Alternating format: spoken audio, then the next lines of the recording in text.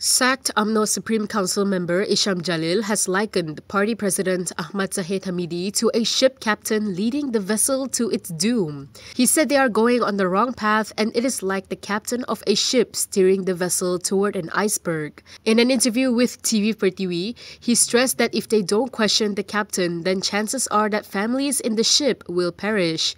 According to him, decades of Umno struggles for the Malays and Islam have been derailed after it started working with DAP in the coalition government. He said DAP talks about equality and questioned what they meant about it as well as what would happen to the Malays' special rights. He added that from his observation in Umno now, if you criticize DAP, you will be sacked like him.